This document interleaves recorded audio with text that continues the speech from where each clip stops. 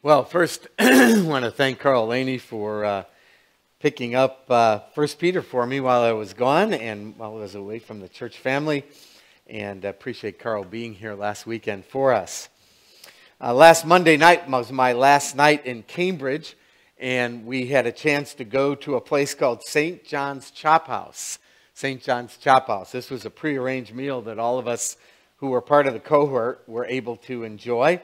So I spent an evening there with 18 other friends from Portland Seminary. We enjoyed that last meal, had a good time of rehearsing and thinking through what we were learning and experiencing there in Cambridge. When we entered the restaurant, we noticed that there were several signs that looked like this sign. Several signs that looked like this. Mind your head. Mind your head. Now, the reason that they had these signs was because in the restaurant and in some places, particularly that restaurant, St. John's Chop House, the door sills, the doorways and so forth, were a lot lower.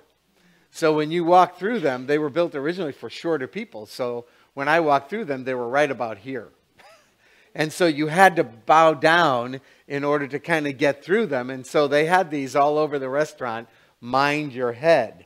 Unfortunately for me, I didn't mind my head a couple of times. Because, you get in the habit of just walking. And so that particular sign right there did a little bit of damage to me.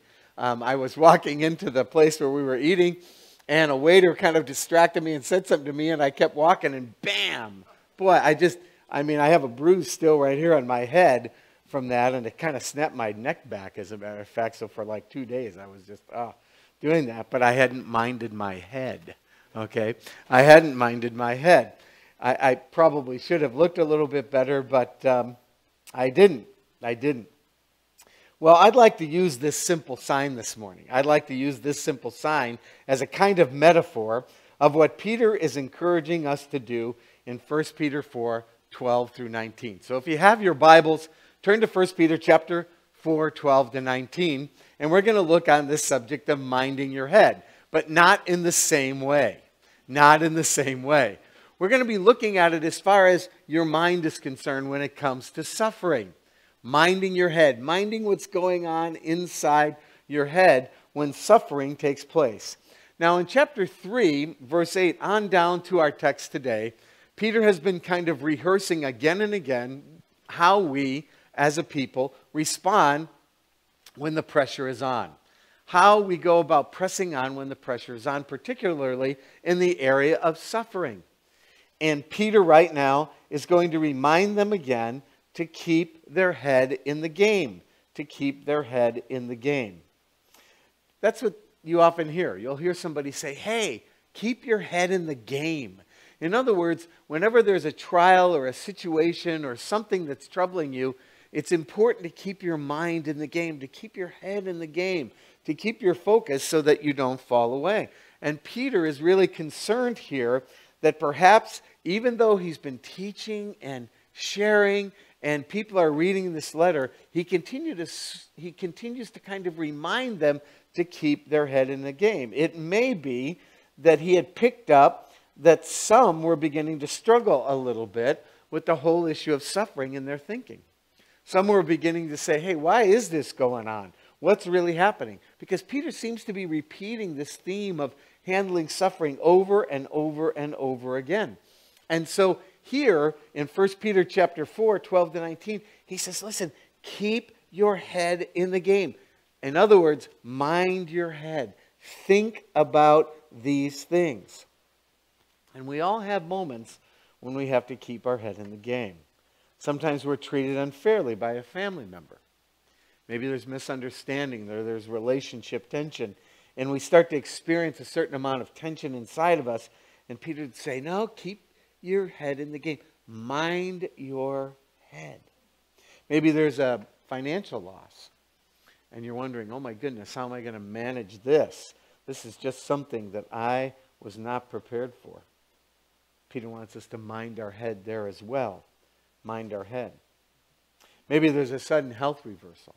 Maybe all of a sudden, things seem to be going along and you just get this diagnosis and you go, oh my gosh, I didn't know that was the case. I Had no idea that that was going on in my body. And Peter would say, okay, mind your head. Keep your head thinking about very important things. Because, whenever we begin to lose our thinking and we begin to emotions begin to take over, sometimes we can begin to act or make decisions inappropriately. For instance, take sports.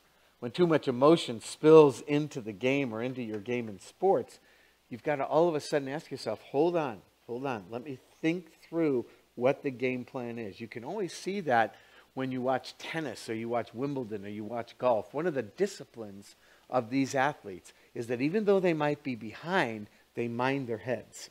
They say, well, wait a minute, I have to continue to think clearly about what's going on. What's my next shot? What do I do on the next hole? Okay, I got a bad, shot there. Or, I failed over here. What is my next shot? What do I do? We've got to somehow mind our heads in the midst of all that. And that's what Peter is asking us to think about when suffering comes. And particularly here, this suffering that's going on here is a suffering because they were believers. They were Christians. Some of them were Gentiles. And Gentiles did not experience a lot of persecution, by the way. A lot of the Jews did that were there in Peter's day, but the Gentiles didn't. I mean, they didn't experience the persecution that the Jews faced. And so some of these Gentiles might have been saying, hey, Peter, my life was really difficult before I became a follower of Jesus, and it doesn't appear to be getting any better. And things just don't seem to be working out. And maybe they're beginning to wonder, hey, what in the world is going on when it comes to the Christian life? I mean, I understand God's grace and mercy, and that's fantastic. But what about all this stuff going on in my life right now? How do I handle all this? And Peter says here in this particular text, you know what? You got to mind your head. You got to mind your head. So what I'd like to do is I'd like to look at 3 stabilizing thoughts to consider. 3 stabilizing thoughts, things that you can put into your mind that when you're in the midst of suffering or you're in the midst of a difficulty, you can think about. And some thoughts that you might want to preload into your mind so that you can mind your head in the midst of some very difficult times that you might face in whatever they may be. And the first thought, the first stabilizing thought is this, is I'm not going to jump to conclusions. I'm not going to jump to conclusions. There should be an N on the back of that. Conclusio looks Italian, but it really should be, I'm not going to jump to conclusions. Notice verse 12 here. Let's look at 1 Peter chapter 4, 12. Dear friends, don't be surprised at the painful trials you are suffering as though something strange were happening to you. Don't be surprised. Don't jump to conclusions. Don't think that, oh, God is punishing me here, or this shouldn't be happening. Peter is writing again to a number of non-Jewish people who are wondering what in the world is going on here. And he wants them to know that this is not surprising. This is not surprising. Once they made a decision for Jesus Christ and he became the focus of their lives, things changed. And people saw them differently. In fact, the goodness that came into their lives, the goodness that often comes when we follow Jesus Christ as our Savior and Lord, can often become a liability. It can become a source of friction. And that's what was going on. These Gentiles have made a decision, and their whole worldview was changed. Their whole lives were changed. Everything changed. And goodness took over. And all of a sudden, some of the practices that they had before, the pagan practices and maybe some of the rituals, they were putting aside in order to follow Jesus, in order to make him Lord, in order to emphasize him. And that goodness that comes into our lives as believers often brings about a certain amount of persecution. And when that persecution comes, sometimes we can start to jump to conclusions. Well, maybe this Christian life isn't what it ought to be, or maybe God is persecuting me, or maybe God has left me, or maybe God isn't there. And Peter is saying, no, don't be surprised. Don't jump to conclusions. This is not strange. If you're a believer and you know Jesus Christ, you can just count on it. Your goodness, your life, your decisions, the way you live is going to result in a certain amount of persecution. It's going to result in a certain amount of misunderstanding. That's what it means to be a believer. That's what it means to be a Christian. It's going to be that way. Funny, walking around Cambridge, here are these great towers of learning. In fact, many of these colleges have names like Christ's College or Jesus College. Jesus College. In fact, the place I stayed was on Jesus Lane. And in order for me to get to the coffee shop or to get to Jesus Lane, which was kind of funny because we took this bus from the airport, National Express, and it dropped us off just like a bus stop, like you would have a TriMet, right in the middle of Cambridge. I didn't know where I was. I'd never been to Cambridge before. So we stopped somebody on the street and said, hey, where's Jesus Lane, by the way? Well, they all knew where Jesus Lane is. And they said, well, Jesus Lane is down there, but you have to take a right at Emmanuel to get to Jesus Lane. But you know, that's just talk. That's just stuff. It's on Jesus Lane. You got to go right on Emmanuel. Now, whether or not that person had any kind of faith or not is another issue. Back there, it was just kind of a, well, yeah, we're on Jesus Lane and I go to Christ College, but whether or not they actually have any faith at all is a totally, totally different thing. And you could be going to Jesus College and still be very persecuted, even though you're at Jesus College, which is very interesting, very interesting. And he says here, look, don't jump to conclusions, but there is one conclusion you can jump to. Look at verse 13. But rejoice that you participate in the sufferings of Christ, so that you may be overjoyed when his glory is revealed. Rejoice. It's just part of being a believer. If you're going to display the goodness of Christ, if you're going to live a different kind of lifestyle, if your goal is to reflect Jesus, just plan on being misunderstood. Sometimes in the political realm, if you share your ideas, you don't plan on it. When you look at it from a Christian perspective, he says, rejoice in your suffering. Rejoice in your suffering. Let's look at some scriptures that point this out to us. Let's look at some scriptures that point out this to us.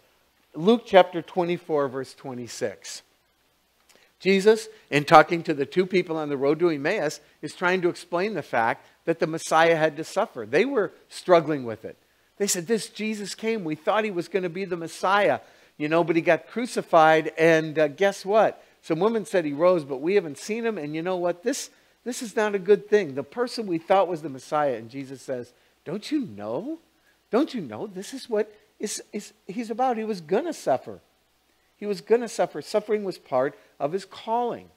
Hebrews 11:26. Moses says about Moses, he would ultimately find great suffering because he chose not to be called a son of Pharaoh. He chose that. It comes when we make these kinds of decisions. The apostles in Acts chapter 5 and verse 41, they felt that it was great because they were worthy to suffer disgrace for the sake of the name. It's all part of it. It's all part of being a believer. And guess what Paul and Silas were doing when they were in the prison? What were they doing? Singing, right? Singing. They weren't sitting there and just kind of licking their wounds. They're singing away. Why? Because that is part of what it means to be a believer. So don't be surprised if there's misunderstanding. It's all part of living for the kingdom of God. It's all a big part of it. It's kind of a badge of honor. Any of you see the movie Jaws? Any of you see the movie Jaws? Yeah, you know that movie. That's an interesting movie because for half the movie you never see the fish. Do you know that? Half the movie you never see the fish. All you hear is that creepy music, right? Dun dun dun dun dun dun dun dun dun dun, right? Some of you already have said I'm not going swimming this summer at all. Okay? But you hear that music. You hear that music. And in Jaws, remember they're on the boat and they're trying to catch the shark and they're comparing their scars, right? Remember? One puts his leg up and says, I got hit by a thresher shark. And the other one says, yeah, I got bit by a tiger shark right there. Well, in some ways, we have to be careful with this, but in some ways, this is a badge of honor. Suffering is kind of a way you say, you know what? I'm living the Christian life. It's one of my scars. I have a scar right here on my chin. And it reminds me of the fact that I played hockey because I got hit in the mouth with a hockey puck when I was a kid. And so I kind of look at that when I look in a mirror and go, yeah, see, you were young once, You actually were able to play hockey one time. So you might not think you're a Navy SEAL. I can't see myself as a hockey player anymore. But that's it. It's a badge of honor that we wear. And that's what he says here. Look, he just says, rejoice that you participate in the sufferings of Christ. So put that in your mind. Don't jump to conclusions. Don't think that God is persecuting you or harming you. No. This is part of what it means to be a follower of Jesus. Now you can just see Peter. This next section is really interesting because you could just see Peter maybe hearing the voice of Jesus in his mind, found in Matthew chapter 5, when he says, do not be afraid. Just as they persecuted the prophets, so they will persecute you. From Matthew chapter 5, 11 to 12. And Peter might be picking up a little sounding of the Holy Spirit as he's writing these words, because he's thinking, oh yeah, I remember Jesus saying something about that. And the next thing, let's look at it this way. I'm going to let this particular act of suffering in this situation be a confidence builder. Be a confidence builder. Now let's read this. Let's go through it. If you suffer, it should not be as a... Or let's look at verse 14. If you are insulted because of the name of Christ, you are blessed. For the Spirit of the glory of God rests on you. You're blessed. Just remember that. This is a blessing. If you suffer, it should not be as a murderer or a thief or any other kind of criminal or as a meddler. There is some kind of suffering. I mean, if we break the law, if we do something foolish and we're suffering there, that's not the same kind of suffering Peter's talking about. That's suffering based on what I could say is stupidity. Suffering based on bad choices. That's not suffering that is coming to you directly as a Christian. That's suffering because we make bonehead decisions, and sometimes we suffer as a result of them. Look at verse 16. However, if you suffer as a Christian, do not be ashamed, but praise God that you bear that name. For it is time for the judgment to begin with the family of God, and if it begins with us, what will the outcome be for those who do not obey the gospel of God? And if it is hard for the righteous to be saved, what will become of the ungodly and the sinner? Wow. What will become of the ungodly and the sinner? Now you might say, what does that mean? It's time for the judgment to begin. Well, what Peter is saying there is, look, the suffering we're going through, the main purpose of it is not only to refine us now, but to get us ready for what? For what?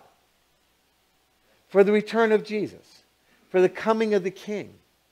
That's what it is. And so when we suffer persecution here, or we go through some kind of refinement, this is an indication that God is going to be returning. And guess what? That's an indication that judgment is going to come to all who don't know Jesus Christ. So when he's talking about judgment beginning with the house of God, he's talking about the fact that God is refining us. God is working on us. God wants us ready when he appears. God wants us to be people who, when he comes, we're ready for him to come. And so that's what that judgment means. God is working on each and every one of us. And if he's doing that and prepping us for what's ahead, guess what? Judgment is going to come as well. Judgment is going to come. And that's a difficult thing to think about. And if you don't know Jesus, listen, some of the persecution that goes on, and if you've been kind of, slamming into Christians, you know what? Guess what? That's just an indication of the judgment that's going to come upon you. And you need to really consider that. You need to consider that. Judgment is going to come upon you. Notice what he says. Notice this. For the Spirit of the glory of Christ rests on you. Let it be a confidence builder. If you suffer, it should not be as a murderer. However, if you suffer as a Christian, don't be ashamed, but praise God that you bear that name. There's a beautiful story here, and you know the story. It's the story of Stephen, found in Acts chapter 6. The story of Stephen, found in Acts chapter 6. Let's take a look at this really quick. Acts chapter 6, verses 8 through 15. You see the glory of God here on Stephen. Acts chapter 6, verses 8 through 15. Now Stephen, a man full of the grace and power, did wonders and miraculous signs among the people. Opposition arose, however, from members of the synagogue of the freedmen, as it was called, Jews of Cyrene and Alexandria, as well as the province of Cilicia and Asia. These men began to argue with Stephen, but they could not stand up against his wisdom or the spirit by which he spoke. Notice that. Then they secretly persuaded some men. We have heard Stephen speak words of blasphemy against Moses and against God. So they stirred up the people and the elders and the teachers of the law. They seized Stephen and brought him before the Sanhedrin. They produced false witnesses and all that went on there. Look at verse 15. All who were sitting in the Sanhedrin looked intently at Stephen, and they saw that his face was like the face of an angel. That's exactly what Peter's talking about. When we handle this kind of persecution, when we see it as a confidence builder, it says the Holy Spirit rests on us, and you almost have the face of an angel. People look at you and kind of go, wow, there's something a little bit different about how they're handling this situation. And notice the word Christian in the text. That first came about, as you know, later on in the church. In fact, King Agrippa uses it in Acts chapter 26 and verse 28 as a sort of derogatory word. Do you think, Paul, you can make me a Christian, really? Do you really think so? Paul was being persecuted by Agrippa and the others around him. So all of this is to get us ready. So be confident. Be confident if others are misunderstanding you or persecuting you and it's because of your walk with God. Be confident. Be confident in that. Let it be a confidence builder that the Holy Spirit is really, really using you. Well, finally, let's look at one more thing. Not only, number one, should we be giving ourselves and being careful not to jump to conclusions, and number two, that we should let it be a confidence builder, but also we should be sure that we're going to make some commitments. This is really important. Here's what you say in your mind. I'm going to make two commitments. I'm going to make two commitments in the midst of all this. Athletes have a term, and athletes have a term that they use, and they say this: no matter what, I'm going to play hurt. Athletes play hurt. And that's the way it is in the Christian life. You have to live the Christian life hurt sometimes. You have to play the Christian life hurt. And you have to make two commitments in your mind that no matter what happens, no matter what suffering occurs, no matter what goes on, I'm going to play hurt. I'm going to play hurt. Because you know what? Nobody likes an athlete who rolls over and gives up. One of the things you'll see on ESPN or some of these sports programs is if an athlete seems like they're dogging it or they rolled over in the midst of a bad game, you're going to hear about it. You're going to hear about it. And nobody likes when people do that. You don't like a tennis player who does it or a golfer who just gives up or something like that. You learn how to play hurt. You just learn how to play hurt. And in order to do that, you make two key commitments in your mind. So, not only am I not going to jump to conclusions, and not only am I going to make this a confidence builder, but I'm going to make two key commitments. I want you to look at this word found in verse 19. So then, those who suffer according to God's will should commit themselves to their faithful Creator and continue to do good. Let's look at that word. That word commit. That word was used for someone who would be going away on a trip. It describes this. Person's going away on a trip. They don't know when they're coming back. They have a certain amount of money, and so they take their money and their valuables over to a friend. This is before banks. Over to a friend, and they say, look, here's my life savings. I'm going away. I don't know if I'm coming back, but when I come back, I just need to know that you have this, because this is my life savings. So when I get back, would you be sure to just protect it for me? So this was a way that we took, back then you would take your money or your valuables and you would give it to a friend and you would deposit it to a friend. That's what that word means. You would deposit it to a friend.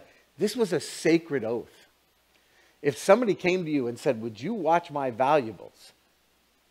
Would you take care of these things? Because there were no banks, there were no security systems, there were no lock boxes, there was nothing. Would you take these things I own and watch them for me while I'm gone? This was a sacred pledge. And if you said, yes, I will, that person, when they got back, you know what they expected? You to give it back to them. To give it back to them. And so Peter is saying, look, here's the first commitment you make. Number one, I will put my life into your hands. That's the deposit. Lord, no matter what goes on here in this suffering, no matter what happens, I will put my life into your hands for safekeeping. That's why Peter says, you commit yourself to your what? Faithful Creator, right? Notice how he says that. Whenever you go through suffering, put it in your mind. God is faithful. He's going to take care of me, so I can put whatever's going on right into his hands, and he will take care of me no matter what. No matter how difficult the situation, God will be faithful to me. That's why Peter uses that word faithful, creator. In Psalm 31:5, Jesus does this on the cross, doesn't he? Into your hands I commit my spirit. Deliver me, Lord, from Lord, my faithful God. That's one of the 7 last words of Jesus found in Psalm 31. I commit this whole situation. Father, I commit my spirit to you as I'm dying on this cross. I'm committing it to you. My faithful Father, my faithful God. I'm giving you my life right now. Secondly, I will put my focus on the needs of others. I will put my focus on the needs of others. Notice this. Not only do I deposit my life in God's hands in the midst of my suffering, you're going to take care of me. And Lord, guess what? I'm going to continue to do good. I'm going to play hurt. I'm going to continue to serve. I'm not going to drop out of the church. I'm not going to drop out of my responsibilities, if at all possible. There may be some reasons why that is, and there may be some things that go on that, you can't continue on in certain areas. That happens to all of us. But overall, you say, you know what? I'm going to just continue to do good. No matter how hurt I am or whatever happens, I'm going to do the best I can with what you have given me. So number one, I'm going to put my life into your hands. You're going to be faithful. And number two, no matter what happens, I'm just going to keep doing good. I'm going to keep focusing on the needs of other people. That's probably one of the reasons that the movie Hacksaw Ridge was so popular, remember? The movie about Dawson Dawes during World War II, remember that? An incredible film. Because even though he experienced such incredible persecution and he was being tested for his faith over and over again, what did he do?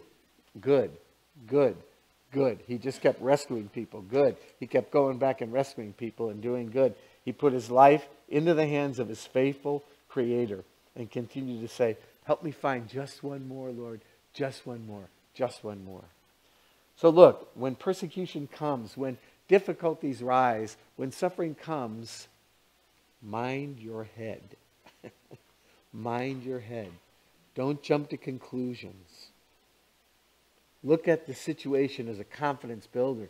God is refining me for the time that He's coming. Think that way and then say, no matter what comes, I'm going to commit my life to you and I'm going to give myself to you. I'm going to mind my head. Let's pray. Let's pray.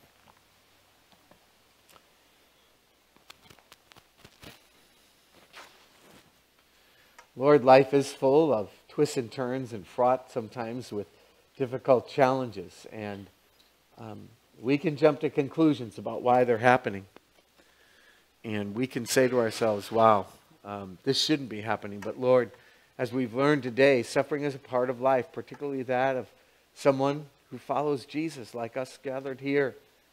It's a sign that we follow Him because He Himself suffered. And so, Lord, help us not to jump to conclusions. Help us to remember that this is an indication that even the goodness you bring into our lives can sometimes be misunderstood in a culture that sometimes looks for ways to take even the goodness that Christianity brings and turn it around for evil. And then, Lord, we pray that you would help it to be confident. Lord, let us be confident as we leave. Even though tough times may come, let us have the confidence to know because you're prepping us for the time that you're coming, and that's an indication that there will come a day when you will return, and there will come a day when all will stand before you, and judgment will come, and they'll have to give an account. And Lord, you're prepping us now. You're prepping us now to get ready to spend life with you, not only here but later. And then, Lord, in the midst of it all, we do pray that we would make these commitments, Lord, and we'd stick with it. We'd play hurt.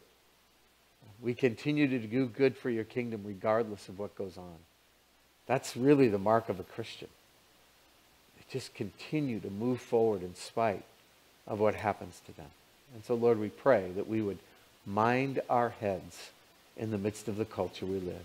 In Jesus' name, amen.